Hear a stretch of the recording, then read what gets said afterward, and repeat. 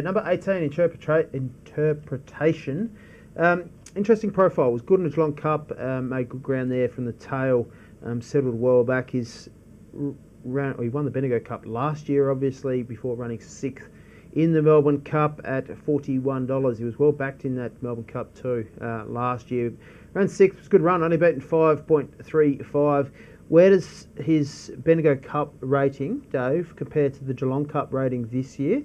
Can he improve and go a few better than his 6th in the Melbourne Cup this year? So his last year's Blencowe Cup is very similar to where he crossed the line in this year's Geelong Cup. There you go. Not to the winner. He was 2.3 lengths adrift of one smooth operator. The rating. The rating that he ran in both of those races, I've got certainly within a pound of that. So look, I've probably marked him around $26 here. I thought I've just got a note here that he's just a smoky. You know, he's already run top 6 in the Melbourne Cup. Yep.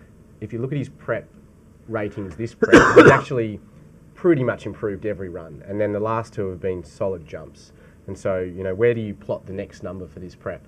I would probably just default to somewhere similar to where he ran in the Geelong Cup. And that's good enough to be top 10 for sure. So bet in top 10 markets? Yeah, I think so. It's a bet.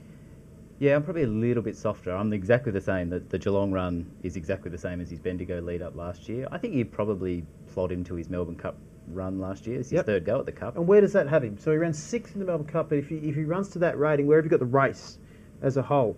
Yeah, so that's not going to cut it. He's going to have to, even though strong Melbourne Cup last year, weaker Melbourne Cup this year, even getting him to that number, I see he's about 20 to 1. So a little bit like Akita Sushi, there's a bit of Ma magic going on here. He sort of looks to me like he's been priced up as if he's going to run his Melbourne Cup race last year with interest. The Bart Cummings, his sectionals in the Bart Cummings were a little clue. So he does have that very Kieran Ma. He's just poking along and I thought, oh gee, poor old interpretation sacked it, he's gone. Sectionals gave you a little clue there in the Bart Cummings and then back to the sort of platform run that we saw last year. So I see that angle, but he looks to me like he's been priced up as if he'll go better than last year by a little bit, and I think that's an optimistic take, so I'm probably on the soft side with him. It's amazing that he was $21 in a Geelong Cup and he was $2.70 in a Bendigo Cup last year, and he's gone the same.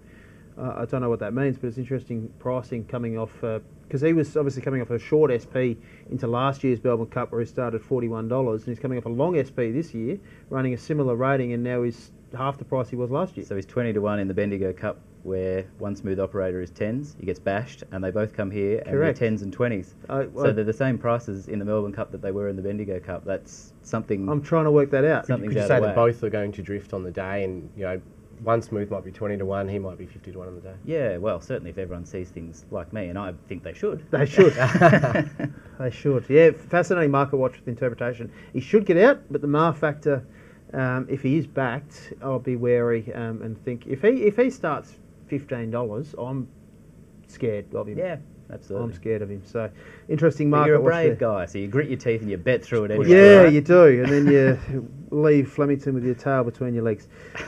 Chances are you're about to lose. For free and confidential support, call the number on the screen or visit the website.